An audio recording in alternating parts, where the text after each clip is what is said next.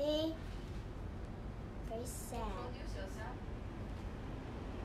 Okay. Hello, my name is Chloe. I'm the daughter of Anna Ng. Today, I have taken over her little channel here, and I'm making a video to say something. Oh, my daddy online. Recently, my nanai, she is in hospital. She's having cancer. She's on the last stage. We are all very sad because. Oh, mommy! Be careful! Don't touch it. Okay, yeah. Mommy just lit a candle. Okay, yeah. What was that? So. Daddy is watching you. Yeah. Hi, Florence. Thank you, Florence. Thank you. Auntie Florence. Thank you, Auntie Florence. Hello, Tristan.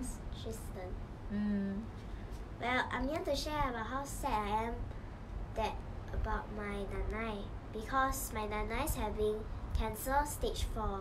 She's in hospital and she's not doing so well. And with the coronavirus now, it's just very. All of us. We really cannot. You don't have to look at me. You can continue on with your video. All of us, we cannot handle the pain and sadness, because. How is your nanai now today? Nanai, yesterday she was still able to respond to us. Today, And talk, right? she cannot even talk, and she cannot look at us. She cannot respond to us. So I made a suggestion. Yeah, maybe made a good idea. She said maybe Nanai can write What she wants what to she wants to say. say. Yeah, because 她会一点 big take when she cannot speak her mind. Today I was talking with my auntie and my papa, my auntie and my papa, and they said that they are going What? Today we went to her house to collect the things that she likes, like her favorite t-shirts. Say nice things about nanai. And I'm really sad to lose Nanai if I lose her. Why? Hello, Daddy. Hello, Daddy. Hello. Alvin. Explain why you're sad. Because Nanai really put a lot of time and effort into me and Mimi. That's true. Thank you, Shirley. Will. Thank you. Thank you, Auntie Shirley.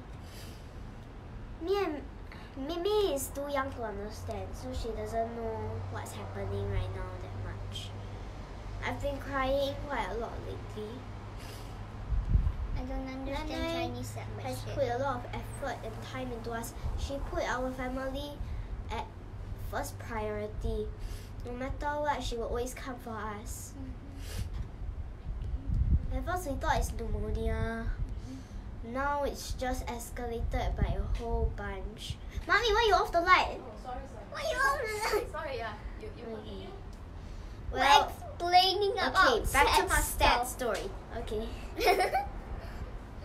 Now I'm laughing, but I really cannot bear to see my nanai looking so 可怜 like that. What else did Nana do? for us? Daddy, nanai. What did Nana- Nana do?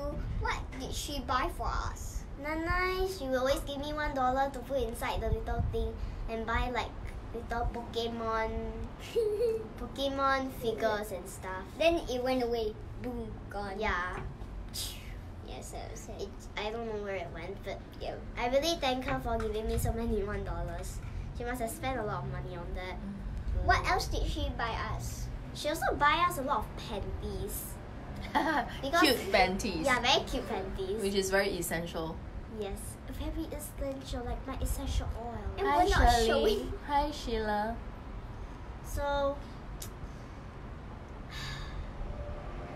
my dad, I feel really bad for him.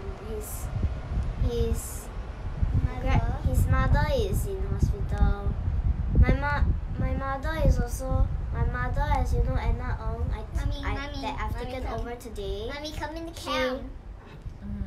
She's in the last few years, she's gotten very close to my grandmother, my nanai, and it's just we really cannot bear to see her go. We really don't want her to go. But as my ayi said when we were talking to her few hours back, she said it's better to let her let go peacefully than to let her live painfully. Your daddy says hi, girls. Say hello, daddy. Hello, Daddy. Well, no. Oh yeah. We were packing our favorite things.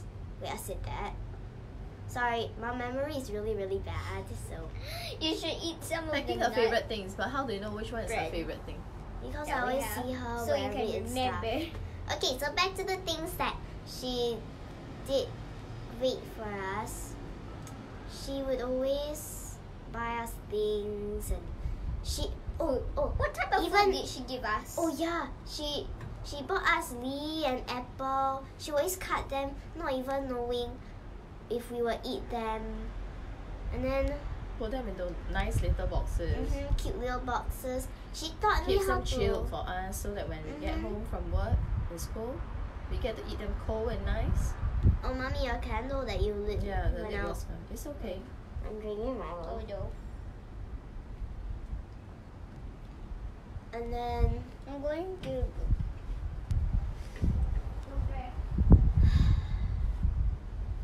right now I don't know what to say because I still cannot believe I'm doing this. I still cannot believe why does life have to be like this? Life is just struggles. Yes, it does.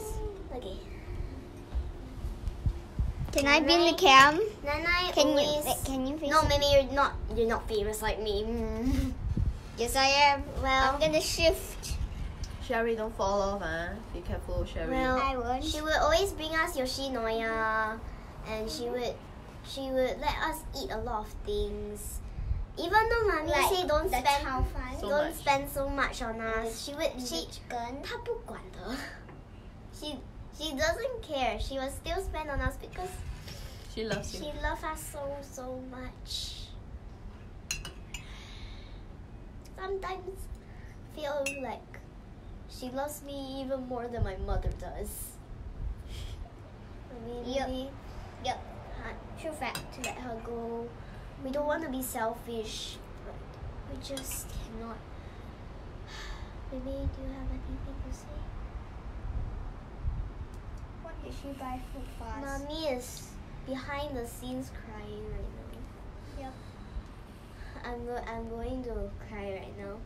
I really cannot bear. I don't know why this. them. I Don't mean, I have- know it's sad. I don't have much to say. But I just I don't know why. I don't feel that sad. I hope that a miracle Myself. happens and she can live, but it's very unlikely. No one can tell what the future's gonna come, what the future's gonna behold. I probably need to go to sleep soon. Tomorrow I Yeah. have school. I just have to keep living my life. Without knowing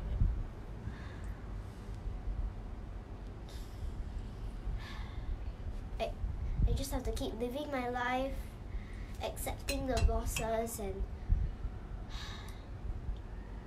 learn to understand the cycle. And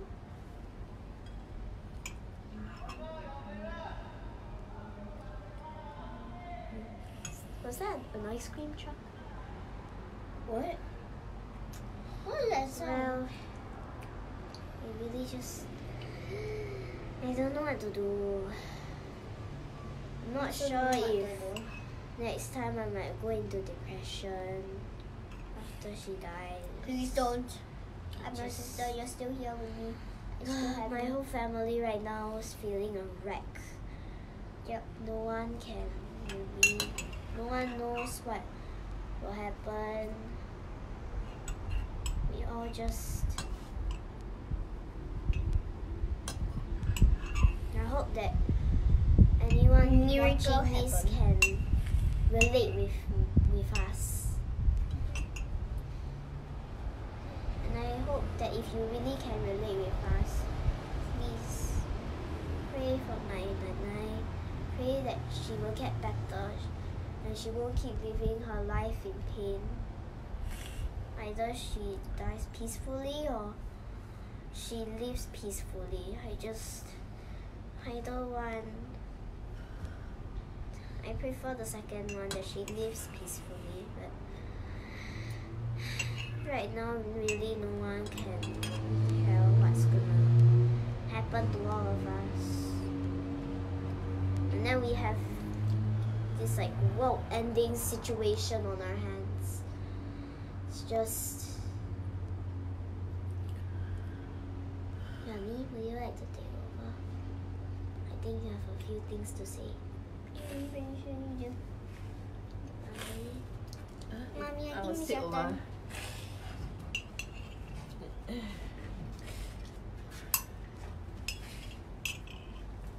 I'll share the chair with you too. It's so far back. Okay, is this fine? Daddy says, be strong, Chloe. Nana want us all to be strong and don't waste the efforts that she's put in for all of us over the years. The past years. Trust me, Daddy, I'm really trying to. I think I need to shift the. We're all trying to. Hello everyone, this is Client Centric. The reason why Mommy hasn't been posting lately and not working so much lately is we've been going. Hello everyone, this is Client Centric Property, and I have not been doing a lot of live videos since about December after I come back from my holiday in Korea. Yeah, and that's about the time I realized that someone very close to me has not been feeling well at my home. And that's my very close mother-in-law. It started off with sometime last October or so, in year 2019. And that time she was complaining to me about some pain at the front here, under here, her rib cage, and also at the back of her, and some pain on her back. Then she started coughing really badly, and after she complained to me, I tried to check on the online symptoms tracker and found that she might be suffering from pneumonia. And I said, why not I bring you to see the doctor? My mother-in-law is 68 years old this year, and she was like saying, never mind, it's okay, I already seen the doctor. And usually she's someone who's very responsible, so she will take good care of herself. Yeah. She'll go and see a doctor, she'll go polyclinic has to do her, her regular checkups. She has her yearly checkups. Yeah. Or monthly. And she always makes sure that if there's any medicines that she needs to take, she'll do it. And so she did her regular checkups, her routine and everything. She got everything checked, and she told me it's fine. Doctor has given me antibiotics, so it's okay. I'm fine. She complained to me several times, and every time she told me that, I said, come, let's see a doctor. Why not I accompany you? What happened was, before I left for Korea on the 30th of November, I remember, last year, about a day before that, I said, why don't I bring you to see the doctor in the clinic or in the polyclinic or maybe in the hospital, right? Don't go alone. Then she says it's fine, she'll take care of herself, don't worry, just go for my holiday. And so I went for my holiday.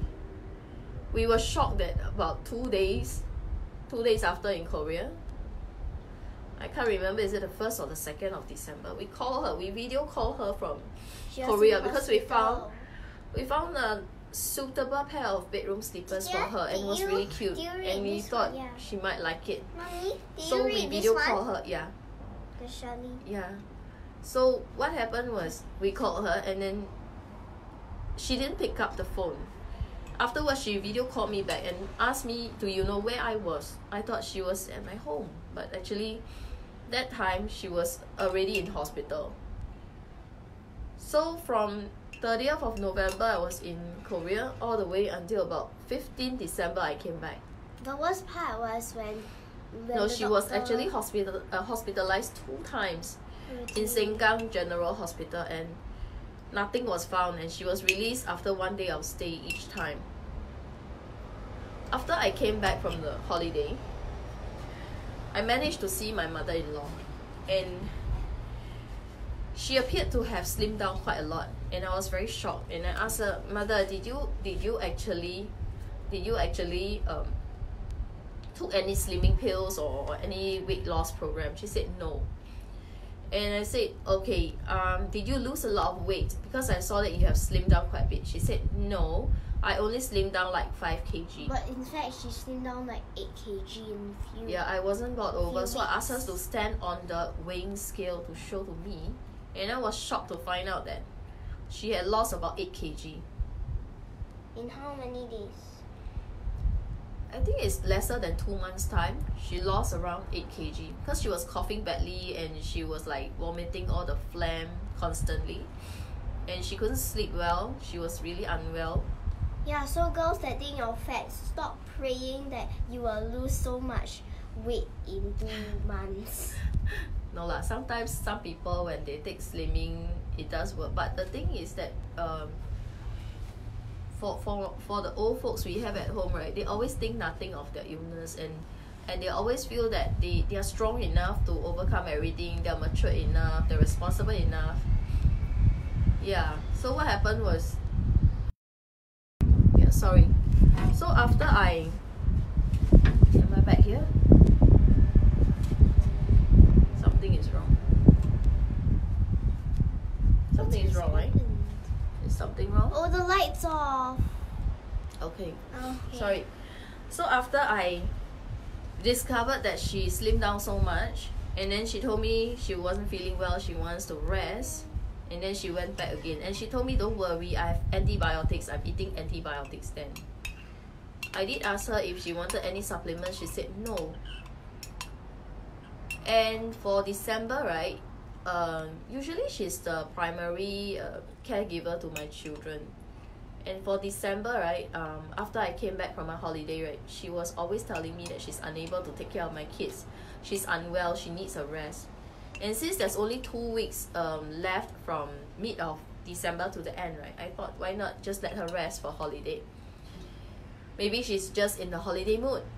But things didn't really go that way. So December, she didn't seem to get on any better and lost like so much weight, and then she couldn't come and take care of my children for me. And January came and children needed to go back to school, and I was feeling something is not right because she wasn't able to come back and help me take care of my children, to fetch them from school and coach them for schoolwork. And it went on 1 to 2 weeks in January, and I discovered that maybe something is really very wrong, because to me, my mother-in-law has always been the best caregiver to my children. She's the best butler in my family. She takes care not just of my 2 kids, she also takes care of my home for me, and she even takes care of me and my husband. Like my children said, she'll cut the fruits, she'll bring them food, she'll buy them food, she'll buy them sometimes snacks, tidbits. Yeah. So during January time, I sensed that something was really amiss, because she kept saying she's tired and she couldn't come. And there's days that she promised me she'll come to my house, fetch my children. She didn't come. And then that's when we decided maybe it's important that we really must escort her to the hospital. And so on the 13th of January, we escorted her to do the x-ray. And the x-ray showed some like some white lines or dots, okay, on the lungs. I was quite shocked to see that. I was quite shocked to see the x-ray having spots on it.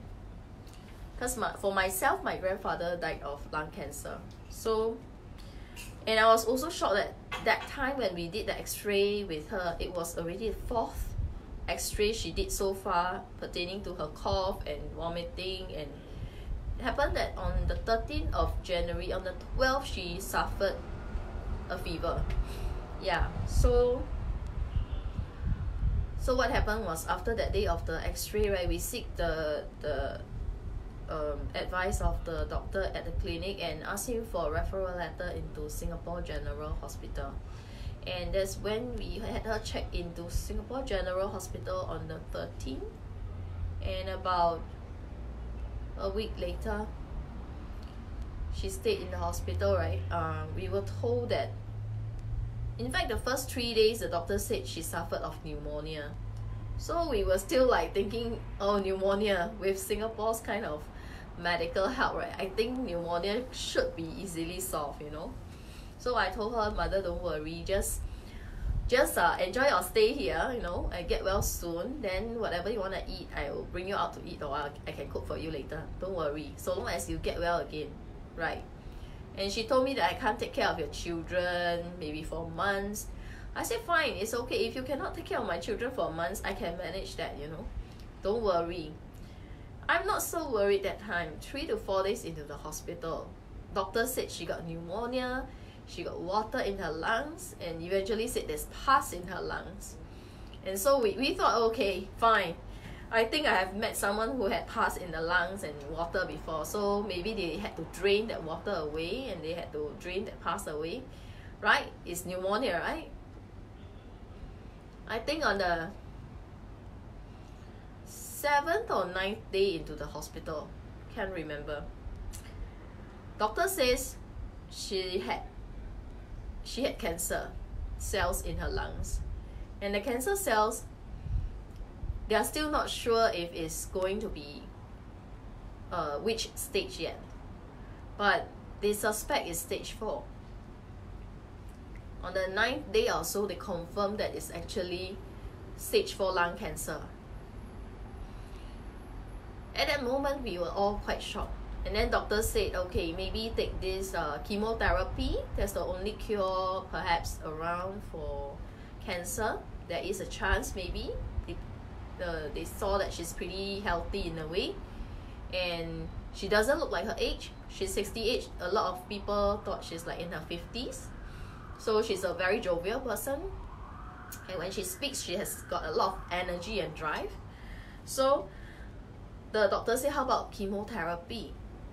And suggested some tablet to go along. And if there's a mutation, then she could possibly live on for another 2 to 3 years. Maybe we were just overly optimistic. Maybe we were just too greedy.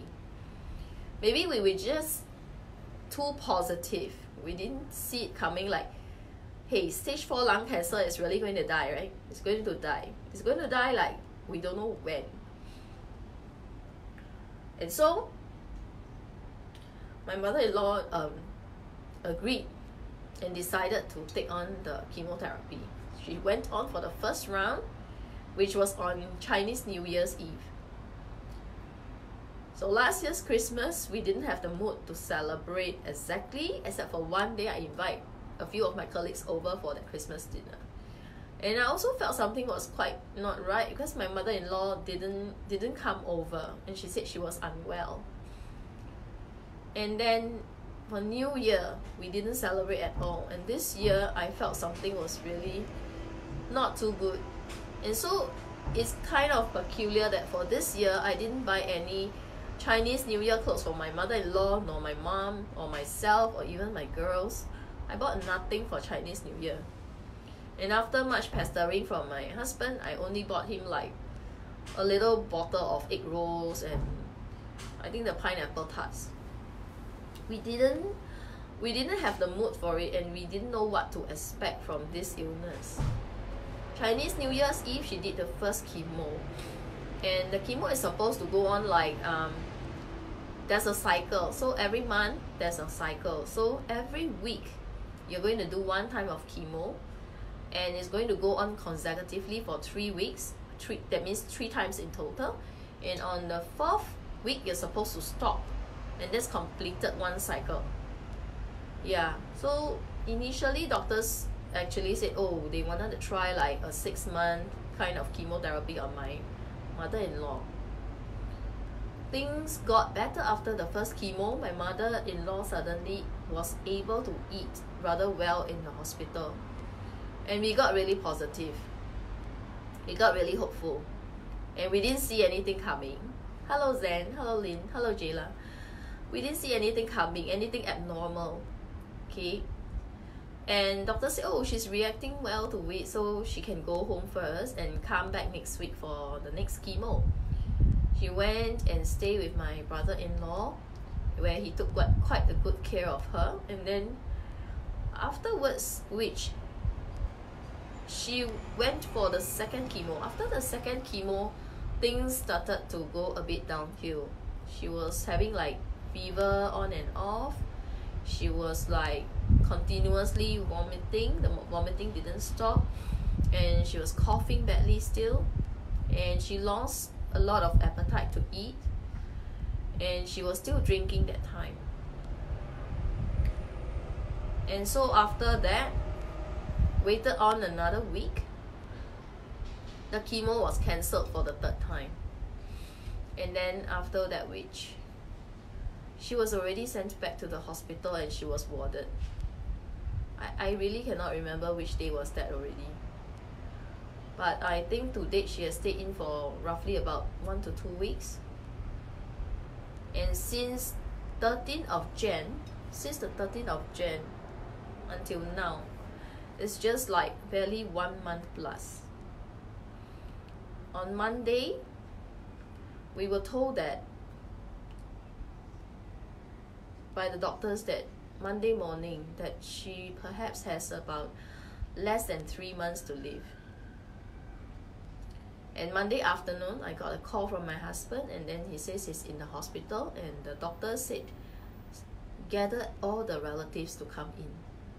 It may be her last day, that afternoon, or maybe that night.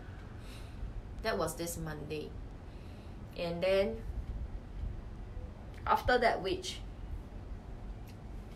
prior to this Monday, right, I actually visited her sometime last week, and then I realized that she can no longer eat much. She barely eat like 2 tablespoons of porridge for her meal, and she couldn't really drink much already. I felt something was really bad for her. And then for the past few days, she was still quite clear-minded, and she's able to give us instructions for her stuff, her assets and everything, to deal with the HDB, CPF, the lawyers, her will, the painting, and blah and blah. She was still very, very clear-minded. But last night, I think that was about the last time I ever really had a conversation with her. Last night, I sang to her in the hospital, and then last night, halfway through, I cried in the hospital while singing to her. And from the looks of it, we know she won't last that long. And then come today, we visit her again in the morning after I sent my kids to school. I realized that she couldn't open her mouth to speak anymore. It's a very drastic change to us. Last night, she can still tell me, Anna, don't sing already, you're sad, don't sing already, don't sing this song, I'm gonna ban this song, so stop singing this song, okay? Don't cry. But today, I saw her squirming around in the bed, and her eyes were like having that kind of dead fish look, and her breathing was really bad. She was gasping for breath. She was opening and closing her mouth to breathe, but she couldn't talk anymore. And when you look at her, she couldn't look at you exactly like holding your gaze anymore. So I told my family that I think she wouldn't really survive for too long. But this came as a very sudden blow to us all, because first of all, we never expect that someone really healthy, you know, she's able to eat McSpicy chicken, you know, from McDonald's. She always accompanied us to eat at Caesarea. We always bring her out for food, for shopping. And just months back, I brought her shopping, you know, in Suntec, and she was so happy. And she walked all around checking for stuff, you know. She wanted to buy a bag to go for a wedding dinner. Just months ago, she attended wedding dinner and asked me if her pink color top would match her black pants or not. And just months ago, she asked me to bring her, you know, maybe shopping so that she can choose the bag she wanted and buy the bag. And then it was just like a month or two ago, I was doing my podcast training, or my podcast recording, and she helped me with my children. She volunteered, and my husband was working late. She was helping us, still looking after our children at home. I just cannot understand how a person could just go from, they can just talk to you today and just like a few weeks later, and they're really at the deathbed. And now she really cannot really talk to me anymore. I think I have been her daughter-in-law since 2005. I married my husband, and we had many disagreements in the past because I was a new daughter-in-law and she was new to me, and we didn't see eye to eye on a lot of things. But for the past recent few years, I started to mature a bit, you know. I started to understand why she said certain things to me and asked me certain questions that I have never thought of asking. I started to embrace the changes, the differences between us. Like sometimes she'll ask me like, why do you do things this way? Why you do things this way? I won't do things your way, you know. I will do it this way. So then later I realized that this is just her way of communication, because everyone is different. Everyone communicates differently. But I was so foolish.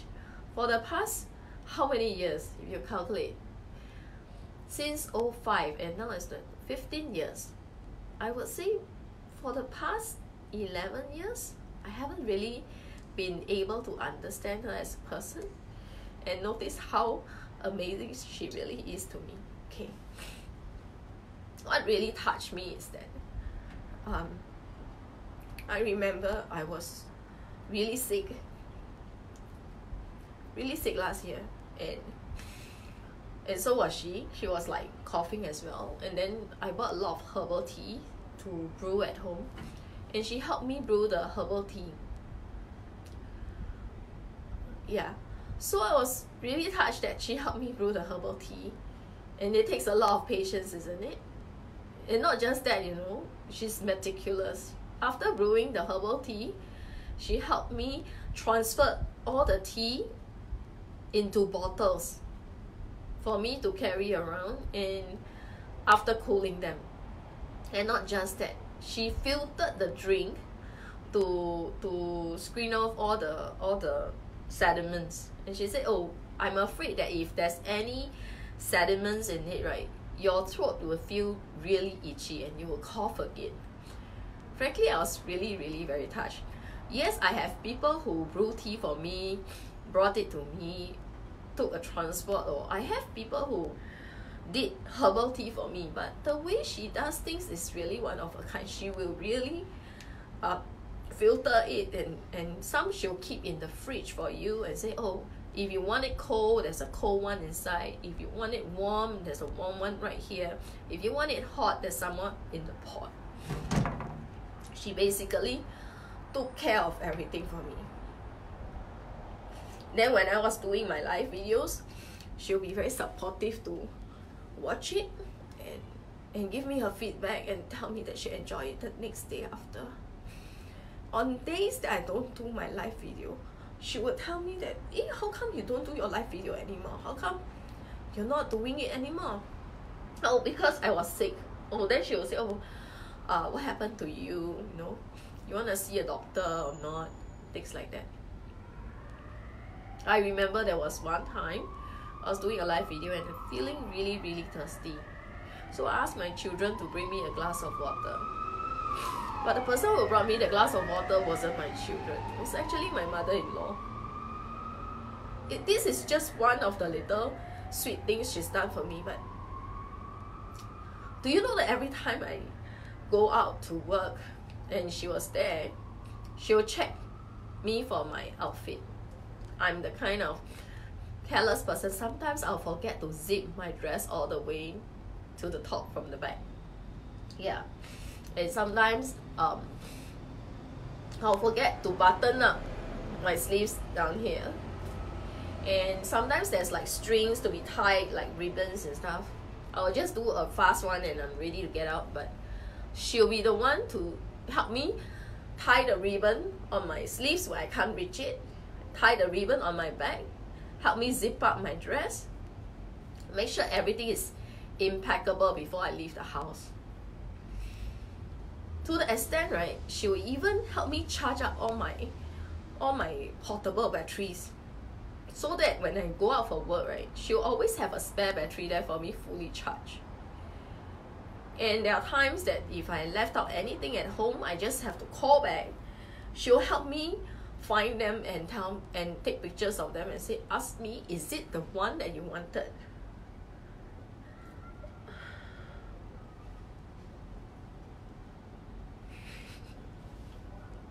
When I cook, right, she will taste the food and tell me whether she likes it or not. When I cook, she will stand outside my kitchen and watch me and keep me company. So after I cook and before I cook, she'll help me prepare the ingredients. After I cook, right, she knows I'm tired because I'm standing there for many hours. So she'll help me wash up everything and clean up everything before she goes home. Then sometimes I volunteered to send her back and drive her to Punggol. She'll say, it's okay, I can go back myself, even though sometimes it's really very late.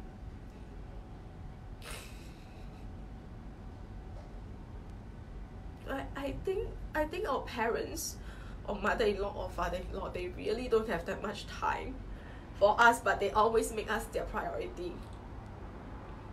And that's how we always thought, oh, she'll be there when I get home, right? She'll be there when I bring her out for dinner. She'll be there when I have time for her. But actually,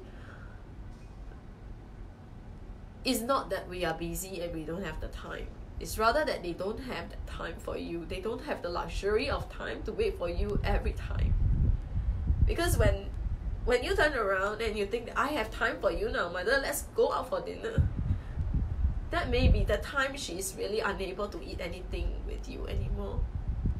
Just like my mother-in-law. We've had many conversations. There was one time I was really angry over something and she knows it. And I said, don't depend on me. Don't depend on me if, touch wood, if ever there was a funeral. I'm a Christian. I will promise to be very nice to you while you are alive, but I cannot promise you that, you know, during the funeral or whatever, I will patch things up with the other person which you wanted me to. But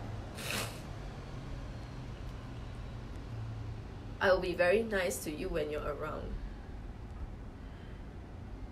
But I think I have to break this promise now. When she's around, I was very nice to her because she has become more like a mother to me than just a mother-in-law. But when she passes on, right, I will help her do her funeral together with all the rest of the other family members and patch up everything nicely for her. I don't know if you all have your parents who left you before, but she is a mother I never really had in a way.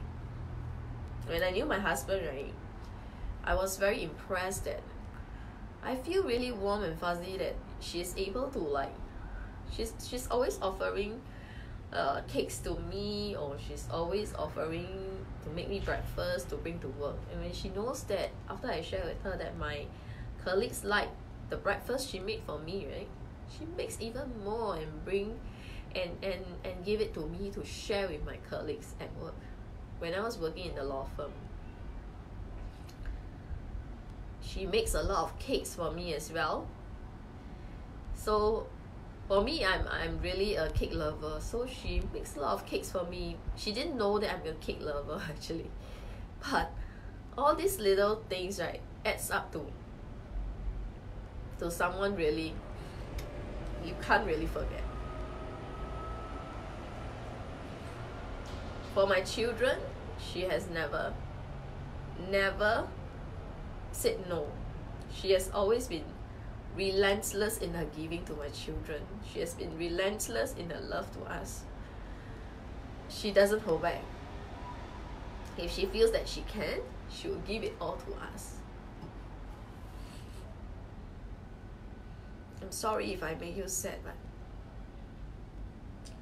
just want to share how great she really is to us, and how sudden life can just be sucked out from someone so healthy and jovial and lively and bubbly. Just one moment and that's it.